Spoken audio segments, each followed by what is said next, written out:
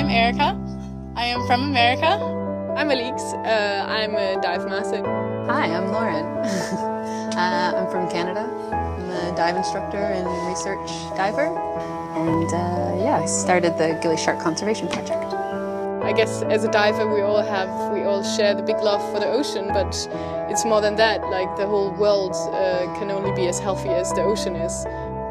The idea is that we're like a research facility that can house international, either long-term or short-term research projects, and collecting kind of general abundance data that's open access and free to the public. Shark research matters. They're giant predators. It's all part of the food chain. So they keep the balance of the entire ecosystem. So when there's less sharks, it's kind of like a less healthier reef trickles down. The shark population decline has been a massive issue.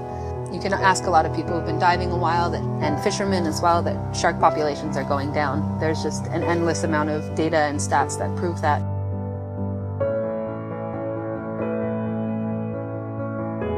Our mission is to promote shark conservation and awareness, and to provide critical data to be used internationally or local, either to change policies and regulation or to have a general understanding of shark and ray populations on a global scale.